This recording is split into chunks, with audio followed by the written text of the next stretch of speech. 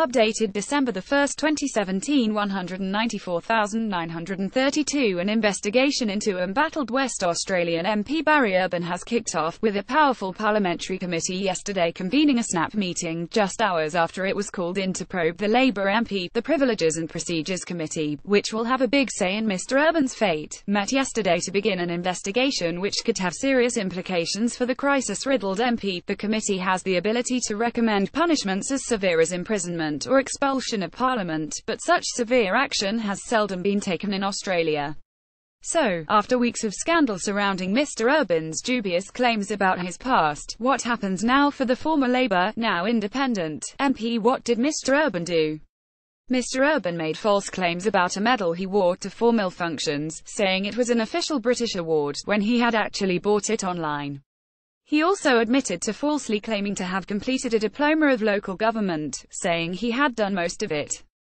But further evidence has cast significant doubt even over that.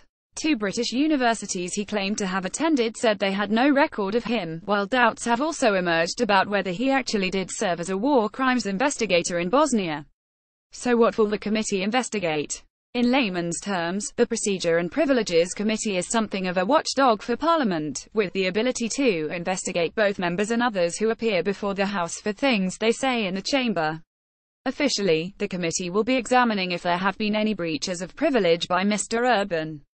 That will largely centre around whether Mr Urban misled Parliament, with claims that have since been shown to be either dubious or outright wrong. There was some political back and forth as to whether that was too narrow a scope for the investigation, with calls for claims Mr Urban made in his campaign to get elected to Parliament to also be examined.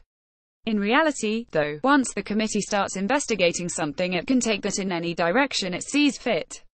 Speaker Peter Watson, the Labour MP who chairs the committee, said he hoped the investigation would be completed by the time Parliament returns in mid-February 2018. We're trying to fit everything in to get it done as soon as possible because it's a very serious allegation, Mr Watson said. We want to make sure we get it right. What are the possible punishments? Technically, the committee only makes recommendations for punishments that the Legislative Assembly then chooses whether to implement.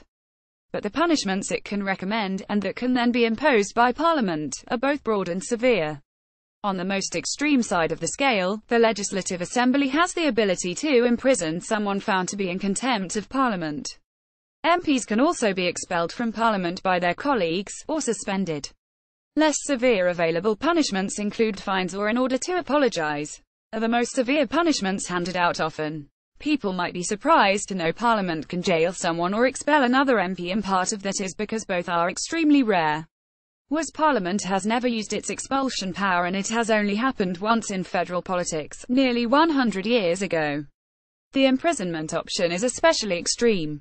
That too is rare, but it has happened in the past. In the 1990s, Brian Easton was jailed by the Legislative Council for 7 days when he refused to apologise after being found in contempt of Parliament for what was dubbed the Easton Affair.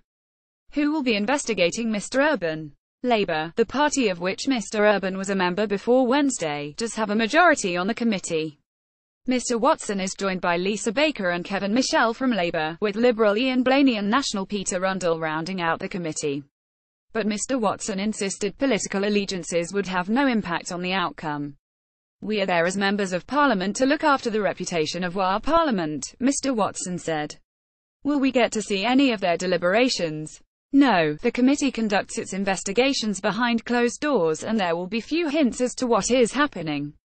But all will be revealed when the committee tables its report in Parliament, which is expected to happen in February. Topic: State Parliament, Perth 6,000. First posted December 1, 2017 124,516.